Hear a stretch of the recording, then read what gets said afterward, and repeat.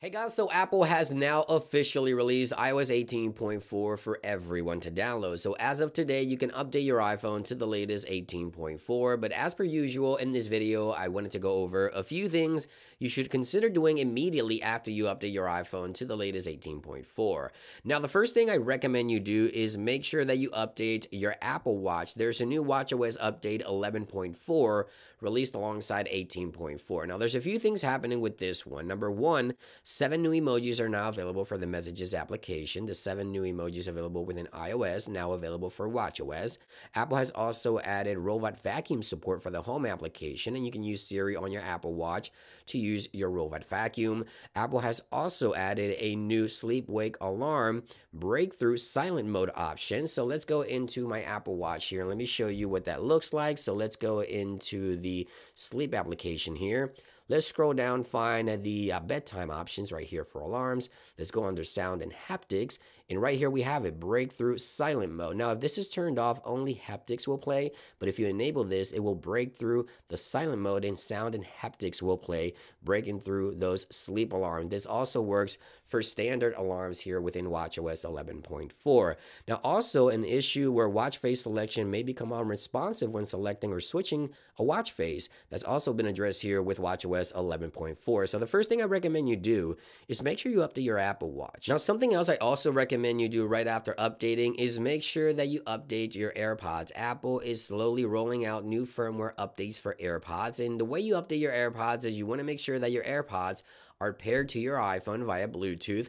Let them sit next to each other after you update to iOS 18.4, but make sure you connect both the iPhone and the AirPods to a power source while they sit next to each other, and this update should happen automatically in the background. So again, more information in regards to the latest AirPods firmware update in the description down below, so make sure you check that out, but make sure you also update your AirPods after updating to iOS 18.4. Now, this software update also brings a fix for Wi-Fi calling, so you want to make sure you reset Wi-Fi calling on your iPhone. So head on over into settings, go under search here, type in Wi-Fi calling, and once you do, go ahead and select Wi-Fi calling, and right here it is. You want to make sure that if it is on, turn it off and then turn it back on and re-enable Wi-Fi calling. Again, Apple is addressing an issue, and by resetting Wi-Fi calling, hopefully this will address any Wi-Fi calling issues that you may have on previous versions of iOS 18. Now, something else you may want to do is check for carrier updates. Now, oftentimes your iPhone will automatically check for carrier updates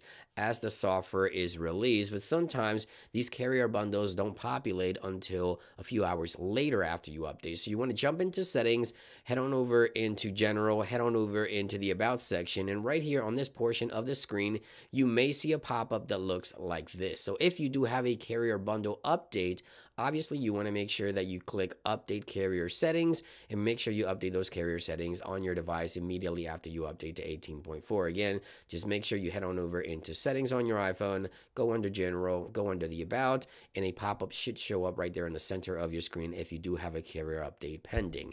Now, something else I always recommend for all my new subscribers is make sure that you update your third-party applications. Even if you have the automatic app updates feature enabled on your iPhone, I recommend you jump into the App Store. You want to head on over into your account on the top right portion right here, and then you want to press and hold swipe down to refresh, and you may see new app updates available. Now, oftentimes new app updates are available when Apple releases a new software update.